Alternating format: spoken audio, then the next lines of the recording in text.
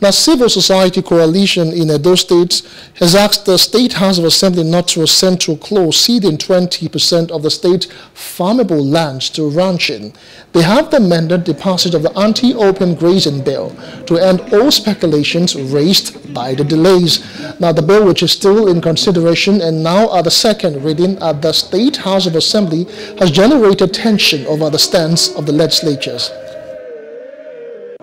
Is not in isolation without the people in consideration.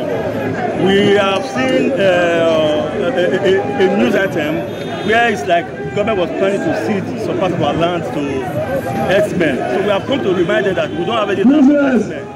No land in Edo should be ceded to herdsmen. And so we actually come to let them know. Cattle rearing is a private business. Anybody that is interested in cattle rearing business should go and purchase the portion of land. The governor should not use this law to grab our land and give it to his cronies.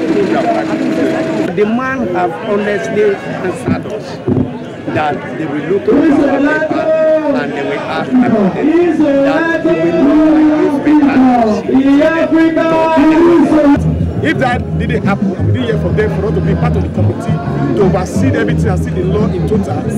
Gentlemen of the press, be rest assured that we will occupy this space again, and even the next time we decide to bring our foam and our mattresses to sleep in this House of Assembly. The same right you have as an Edo man, same right I have.